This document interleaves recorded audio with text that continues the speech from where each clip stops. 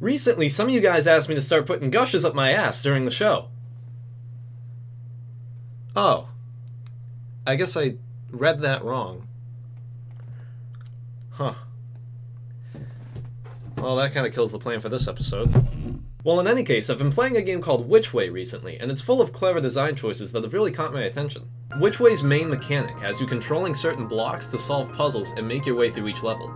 This idea starts off as simple as it sounds, but as the game goes on, it's built upon in some pretty creative ways. So today we're going to play Witchway, break down its block-pushing action, and talk about how you can design and expand upon your own mechanics. I'm Jack Breen, and this is Hybrid Plays.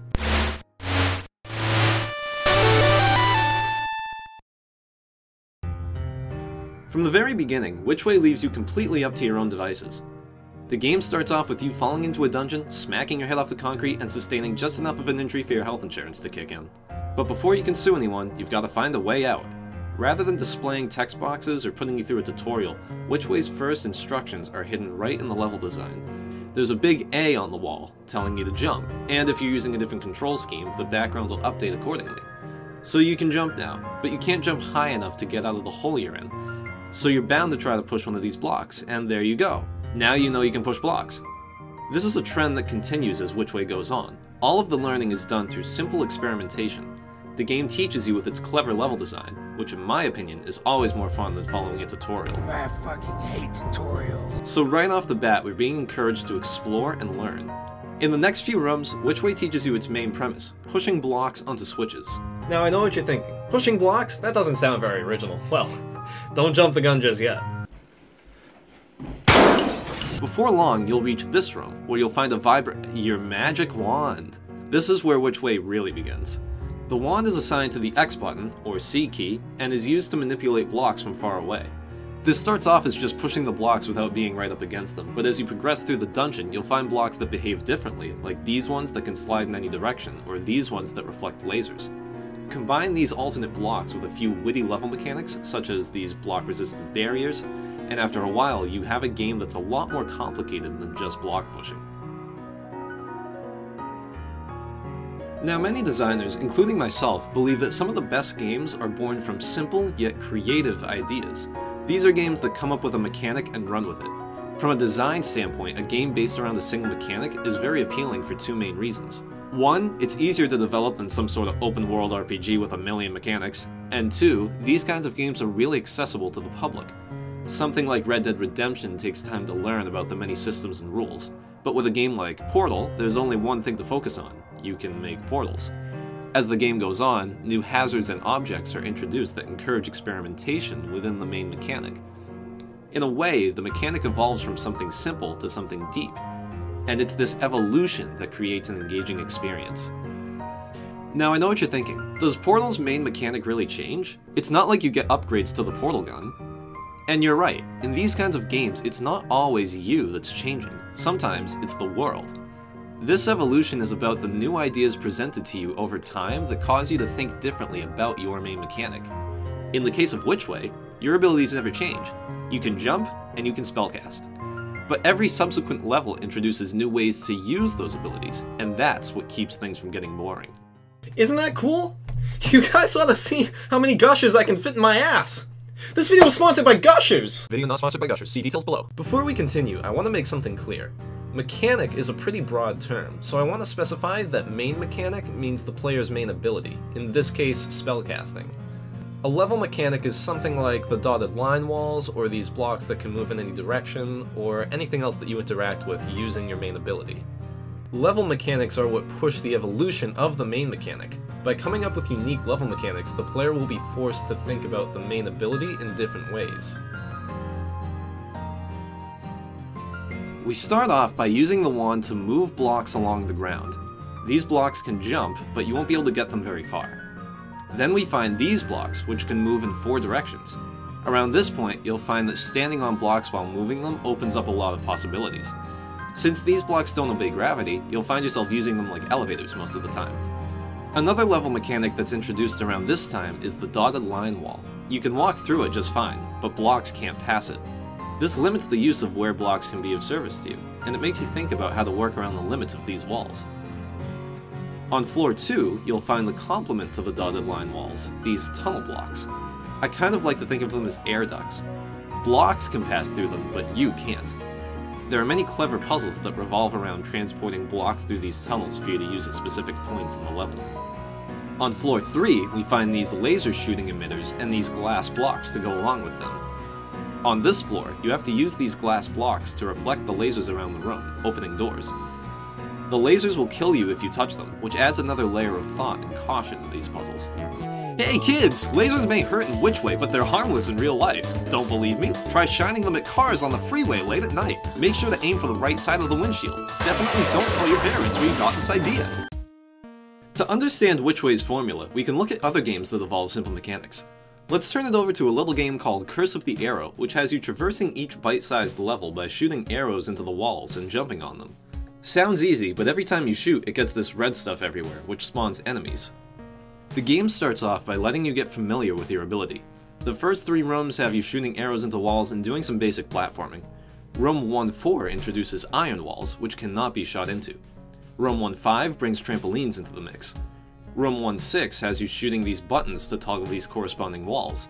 Now bear in mind, it's not smart to introduce too many mechanics at once, otherwise the player will feel overwhelmed with knowledge. Curse of the Arrow makes a good move here and stops with the new stuff for a while, allowing for experimentation with what you've learned so far, from rooms 1-7 to 1-16. This 10-room period takes the iron walls, trampolines, and wall buttons and combines them to test your understanding of the game so far. Besides these gold keys that show up, we don't see another new mechanic until room 117, where explosive barrels and destructible walls are introduced. And then, in room 120, you have to collect these 4 spinny cubes to unlock the exit. So think about how each of these mechanics is changing the way you think about your own abilities. Some of them, like iron walls, affect your use of arrows. Others, like the trampoline, change the way you jump. And things like the explosive barrels make you think carefully before making a move, since you don't want to waste your one shot with it. As you can see, there are a lot of ways to give the players new things to do without adding more buttons to press. Another great example is Celeste, the mountain climbing platformer where you friendzone a dude from Seattle. This is another game with a very limited control scheme. You can jump, dash, and grab onto walls. These are the skills that you'll carry with you as you make your way through the game's many challenges. But like Witchway, each level introduces new ways for you to think about your skills. In level 2, you'll deal with these jelly blocks that you can dash through to propel yourself around rooms and across huge gaps. In level 3, you're introduced to this red grass, which spawns evil goo once you touch it, making it so that you can't retrace your steps. And in level 5, you'll find these platforms that move every time you dash. Once again, all of these mechanics are changing the way we think about our core abilities. At this point, we're starting to see a pattern. There's a really great book you guys should read called Tall, Dark, and Cajun. This thing got me hard as a prosthetic leg. But there's another really great book you guys should read called Level Up, The Guide to Great Video Game Design. This was written by Scott Rogers, one of the lead designers behind the God of War series and the Maximo games. In Chapter 12, where he talks about mechanic design, Scott writes, "I believe that the best mechanics are also the ones that are the most flexible. By changing the mechanic's context and use, you can create an entirely new challenge." In the preceding section, Scott builds an example of main mechanic evolution by showing all the different ways to interact with pushable blocks. Like we said before, block pushing doesn't sound very interesting at first, but there's a lot you can do with it. You could push blocks to reach higher places, activate switches, block traps, solve a puzzle, hide from enemies, and even kill a boss. It's all about creativity. Just because the mechanic is simple doesn't mean its uses are limited. In the same chapter, Scott breaks down how to correctly introduce level mechanics.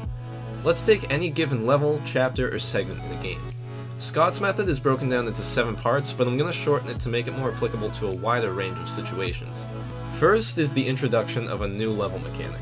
It's displayed in a low-risk situation so that the player can begin to understand it without much risk of failure. For example, in Celeste, the first time you encounter these moving platforms, it's over solid ground, so you can play around with them without worrying about falling to your death. After the player gets the chance to experiment, the second step is to combine the mechanic with hazards. Things like bottomless pits, spikes, and enemies are combined with the mechanic to factor in the element of danger. Now that you know how these moving platforms work, your skills are put to the test in increasingly challenging situations. The last step is to mix this new mechanic with previous level mechanics.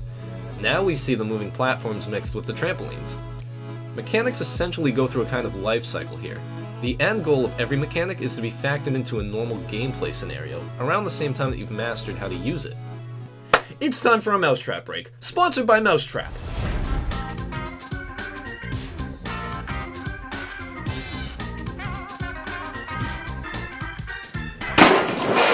Accessible games are great for players because they're easy to learn and fun to master. But they're great for designers too, because they don't require too many systems or assets to develop. Once you come up with your main mechanic, the rest of the process is just figuring out new ways to play with it. But just because these games are good starting points for developers doesn't mean they don't take talent to design correctly. And that's exactly why we've looked at Witchway today. This game has a simple main mechanic that's fun to play around with and evolves successfully over time. The pacing is great, the puzzles are clever, and the introduction of new level mechanics is smooth and clear without ever resorting to tutorials.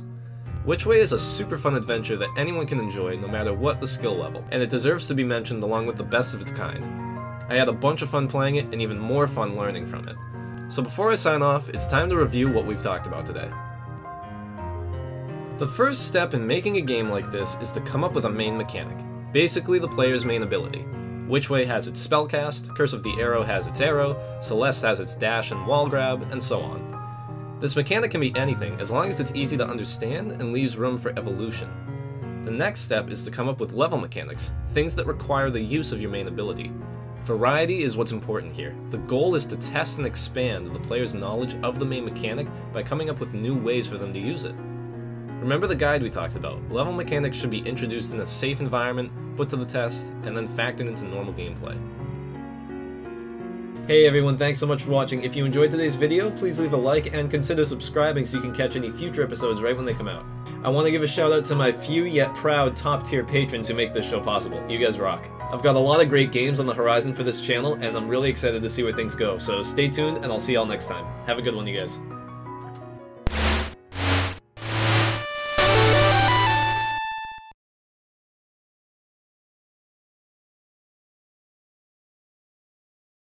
I've got a lot of great games on the horizon for this channel, and what the fuck? Oh, I fucking shook it at the wrong time. I fucked it up again.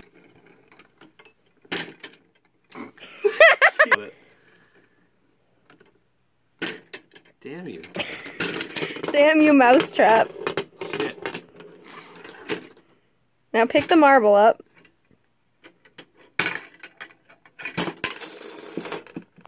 Fucker. I don't know what I can do with these. How I can fit these in my ass.